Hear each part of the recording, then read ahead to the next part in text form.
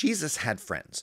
Three of his friends were siblings named Mary, Martha, and Lazarus. They lived in Bethany, which was close to Jerusalem. One day, Jesus went to their house and he was teaching people about God's love. Mary decided to sit in the living room with everyone else to listen to Jesus. Her sister Martha was running around making sure that there was enough food and that the place was clean.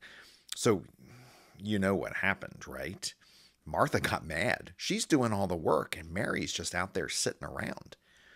Jesus told Martha to give her sister a break. There's a time and place to clean and cook, but there's also a time to learn about God's love. On that day, Mary had the right idea.